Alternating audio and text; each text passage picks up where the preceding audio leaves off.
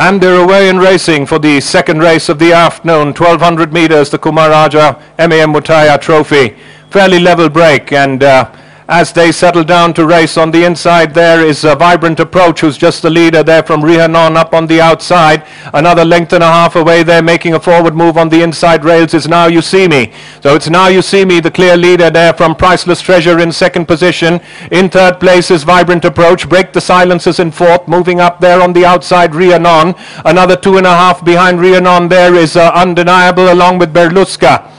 They hit the rising ground past the 600-meter marker, and Now You See Me, just the leader there, being joined by Vibrant Approach in the middle, and another length and a half away, Priceless Treasure, Rihannon in the middle, Berlusca making a forward move. Break the Silence has passed them all, but is traveling about 5 horses wide. Another 2.5 away, Priceless Treasure, and the back marker is the favorite there, Undeniable. A lot of running to do.